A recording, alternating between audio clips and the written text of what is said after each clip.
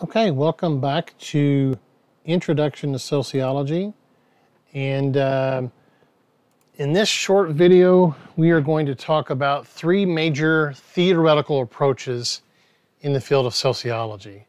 Now, theory is a really important part of this field of study because theory is based on research. And the reason why theory is so important and perhaps exciting is that over time we do all this research on society and we're able to come to some really strong understanding about society. And so we have a really strong foundation in theory in saying this is how society is organized, this is how society operates, okay? So three major theoretical approaches, and what you can see down here and right there is what we talked about last time. And I'm just going to leave that on the screen. You might not be able to see it entirely clearly, but those are the social institutions that we talked about at the top, and then groups, and then individuals at the bottom. And I just want to leave that there as a point of reference as we talk about the three major theoretical approaches, because these three major theoretical approaches that we're going to talk about briefly are certainly going to be describing what you see in the image below, what we talked about in the first lecture. So the first theory that I want to mention is structural functionalism. Structural functionalism. And you can see the root words here of structure and functional. And I mean, I think an understanding about those words, can help us look here at structure and generally having an understanding that this theory means that structure works together to make things functional. And to get a little bit more into the definition of structural functionalism, it says that it's a theoretical perspective that sees society promoting solidarity and stability.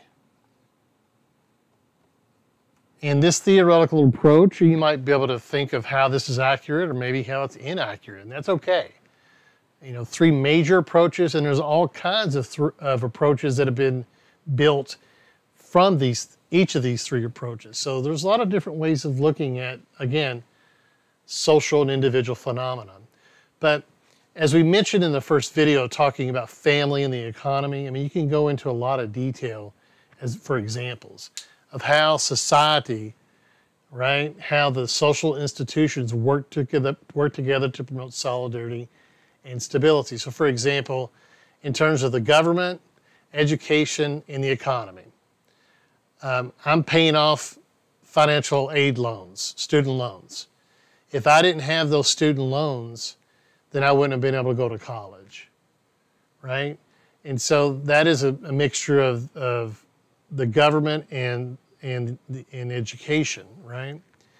But I ask this question: why does the government make money available for people to go to college? And oftentimes when I ask students that, one of the first things that comes to mind is so they can make money off people. And yeah, that is one perspective. But why is the government, now don't think Republican, Democrat, that's not where we're at with this. In terms of government promoting solidarity and stability in society, well, we know in the 21st century, stable societies usually have some degree of financial stability. Well, how do we achieve financial stability in society? Well, people have to have jobs and they have to be able to work. And many of you watching this video are students taking this class, and you're probably enrolled in college to get an education because that is an important part of maintaining financial stability over your life course. So the government also provides loans to help increase the economy, to help people maintain financial stability so they are not relying on the government for financial stability. So, I mean, that's just one example, but that's structural functionalism. See society as, parts working together, right? social institutions working together to promote solidarity and stability in society. Okay. The next theory, well, before I go any further, is this a macro or micro level theory? Is it, at the top here where social institutions are, or more at the bottom here where individuals are? It is one that's at the top here of social institutions, right? It's a macro level theory. So we're going to put macro over here, all right? The next theory, all right, is called social conflict.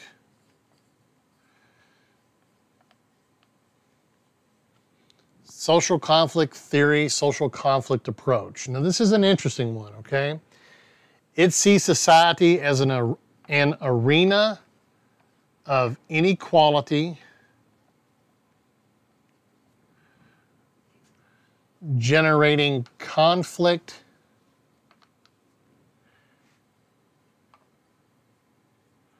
and change. Okay? Wow. And so there are some central concepts that are a part of social conflict theory.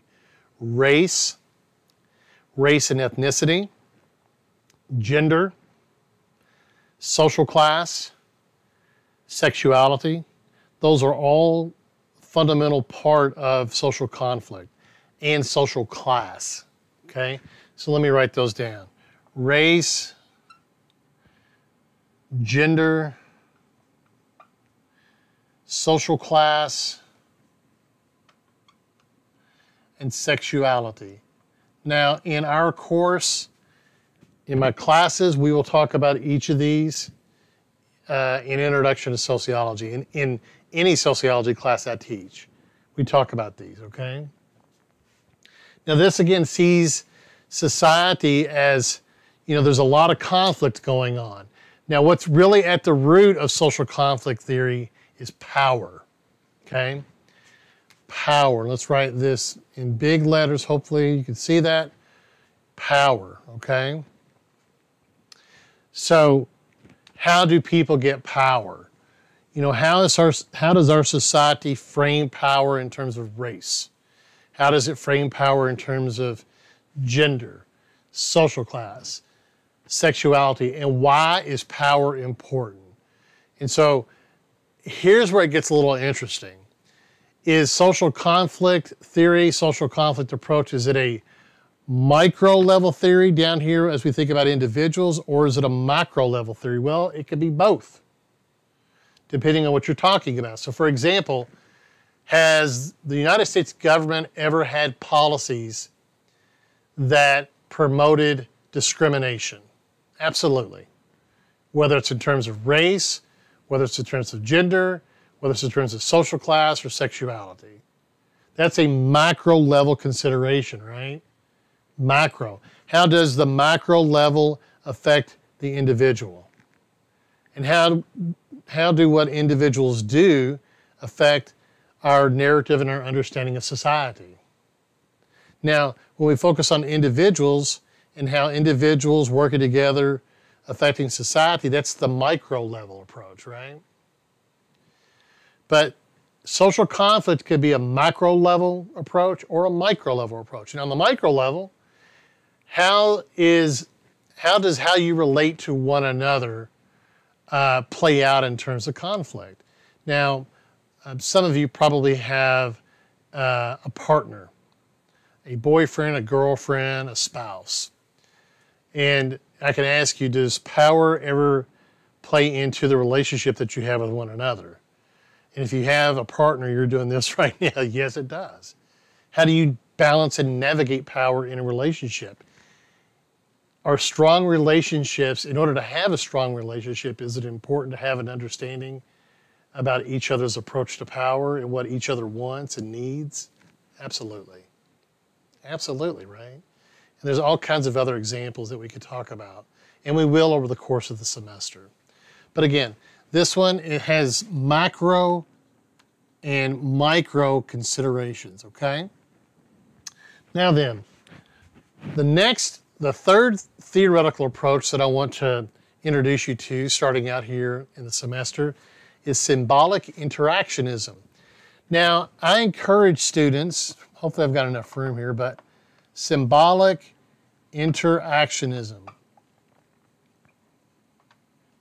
I encourage students to think about society from this perspective early in the semester. And most people will understand society from the micro level point of view, and that's what this approach is.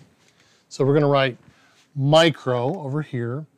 And so I think it's easier for people starting out studying sociology to think about society in terms of themselves, because we are products of social experience. That's a very important thing to start to think about. We are a product of social experience. And what does that social experience look like? Well, family is a really important part of that. I've mentioned to you that I have a young daughter, and certainly how she interacts with her brother and her sisters and her mother and father, her family members, and then how she interacts with people in preschool or in elementary school. How important are the teachers and interactions that she has at an early age for the development of herself? Those are micro-level phenomena, okay? And so how does the interactions I have in the workplace matter to who I am? How does the interactions I have when I drive on the street? I mean, are there any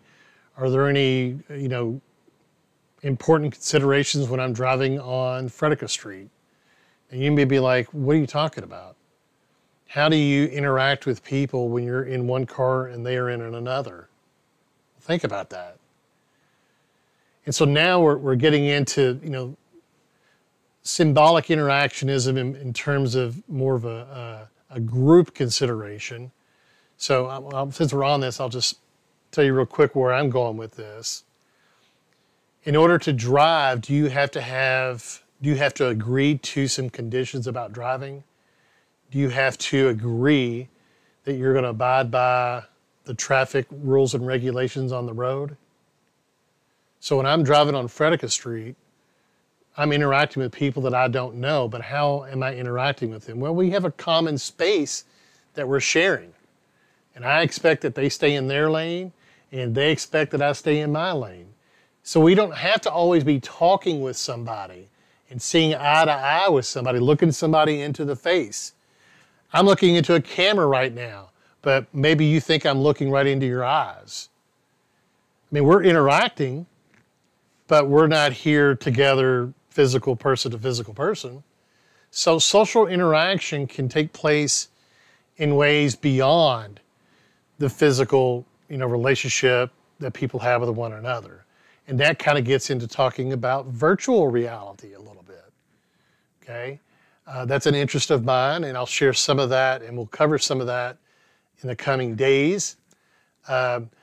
But you can also take social interaction in the spring, and we do have a whole section, a part of the semester devoted to social media, social networking, virtual reality. Okay, I'm on my soapbox. I'll step back. Okay, so we haven't gotten to a definition yet. So symbolic interactionism. It sees society as the product of the everyday interactions of individuals.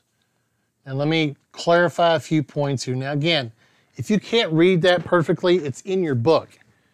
And you should have your book open when you do these lectures, when you're watching these. It's going to help you tie things together. Having the book open isn't enough, but to read that material and to read along with that. Okay, but let's clarify something about the society is the product of the everyday interactions of individuals. So this does not mean that I wake up in the morning and how I interact with people over the course of the day is my reality, and then I go to bed and it ceases to exist. And then when I wake up in the morning, the next morning, it starts all over anew. No, it's not anew.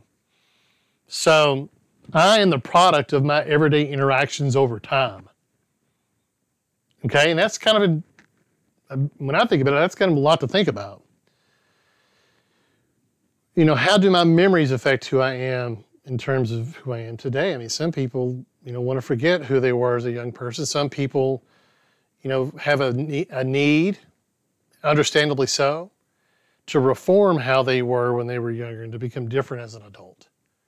Some people as an adult are quite different than they were when they were younger.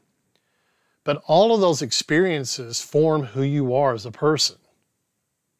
And we call that the self. And we're going to really cover that a lot more and go into detail in the chapter on socialization.